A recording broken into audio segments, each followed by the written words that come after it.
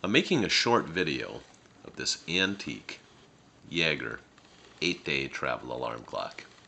And this would have been made before Jaeger, which was a Swiss firm, and LeCoultre, which was a French firm, merged to create Jaeger LeCoultre. This would be 1920s. I'm making a video because it's a fairly complicated alarm clock, and you'll see why in a second. It's basically a Jaeger pocket watch movement.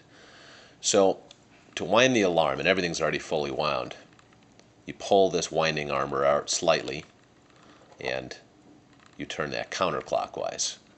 To wind the movement, you turn it clockwise. And again, both are already fully wound. To advance the time, you pull this stem out until it clicks. And then you can see that the time advances. Now what I'm going to do is advance the time so you can hear the wonderful sound of this antique alarm clock.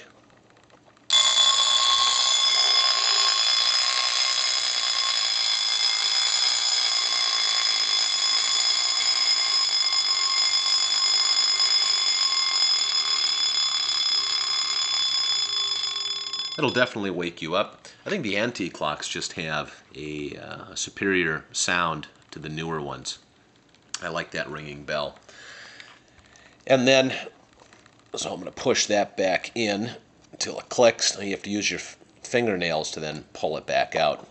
And to set the alarm, if you look, there's a little button in the middle of the winding arbor. And when you press that button,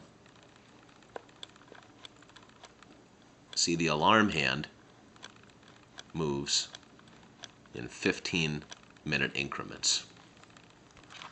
And then, when you're ready to pack up your suitcase and travel again, this folds up, and it's all secured in a really substantial case. The case is wood and metal, and then it's all covered in leather.